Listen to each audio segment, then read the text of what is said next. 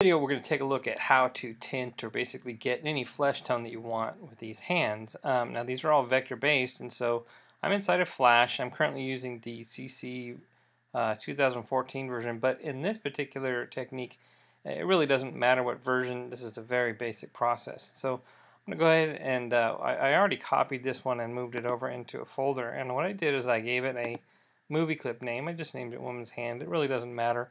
It doesn't even matter what the dimensions are. I'm just trying to get it separate from the rest just so I can focus on this.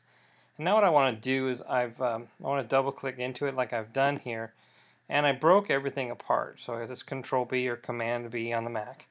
And so what I want to do is I want to isolate on a separate layer all of the flesh and fingernails. So I'm going to hold down the Shift key, and I click, and you see this checkerboard pattern. You want to go ahead, and that's more like a polka dot pattern, but you want to go ahead and select all of the flesh tones there and just kind of get everything. And if you miss something, we can come back and get it.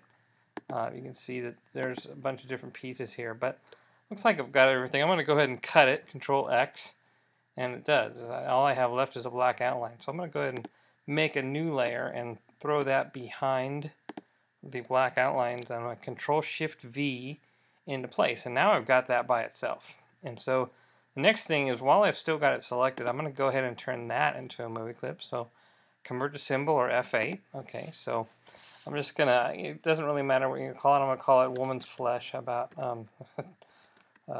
sounds a little racy, but anyways, so there we go. So now it's a movie clip. And now what I can do is I can go into the properties panel and I can tint it. And so I don't know what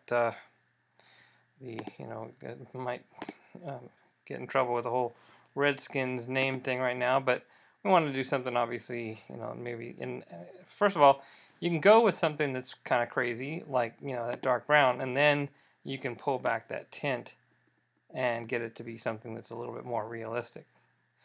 And so that's the way you can really just kind of do just about any tint that you want. And, as I made a joke in the video, Martian, or you can do, Veruca Salt, and so forth. And so you can really kind of just go for it after you do this, and just kind of go for any tone that you're looking for.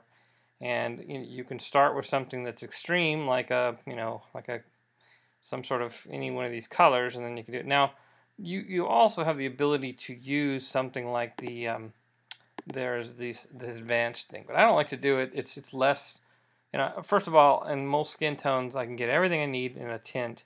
And secondly, the advanced is, well, it's advanced, and you kind of need to know what you're doing, or it's just kind of a time pit.